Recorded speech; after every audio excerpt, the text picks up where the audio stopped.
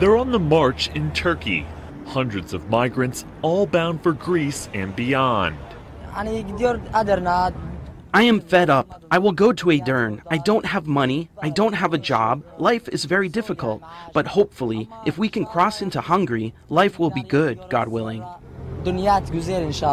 Edirne is a city on Turkey's land border with Greece, but these migrants will not make it. Police stopped them on the highway Monday and put them on buses back to Istanbul. Turkey hosts more than 2 million Syrians and Iraqis, but a lack of jobs and hopes for a better life in Europe are leading them to take the journey. In Edirne, Governor Dursun Ali Sahin says the migrants can no longer stay in the city and that those who register as refugees will be the first to be sent to Europe.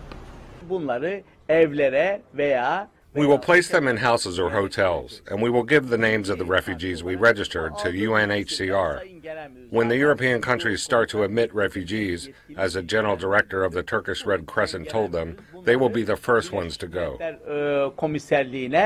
With Turkey struggling to manage the humanitarian fallout and frustrated at what it sees as lack of support from Europe, there are fears officials there are turning a blind eye to the hundreds trying to leave the country every day.